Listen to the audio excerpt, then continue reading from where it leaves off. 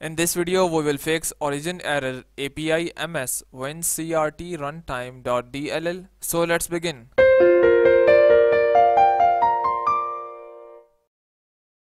To solve api-ms-runtime-l1-1-0.dll error for different softwares including Microsoft Office, Photoshop, Python, Kodi and many other softwares that are producing the error, you have to just go and install a single piece of software, that is for Visual Studio C++ redistributable for Visual Studio 2015.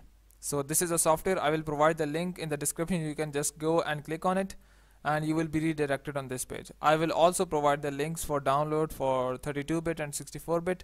So we can proceed from here. Just go and click on download and you can just go and download your respective version. It is for 64-bit, this is for 32-bit. You can just go and mark tick and click on next and it will start the download of your respective 64-bit or 32-bit version of the software.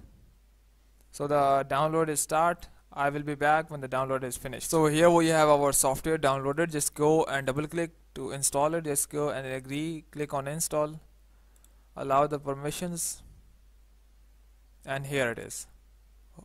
Now go and open your software. You might need to restart your Windows first, so just go and restart your computer and open the software. Hope the problem will be solved. If you still have an issue, you can comment below. I will try to answer that. But before you go, please subscribe, like and share. Thank you.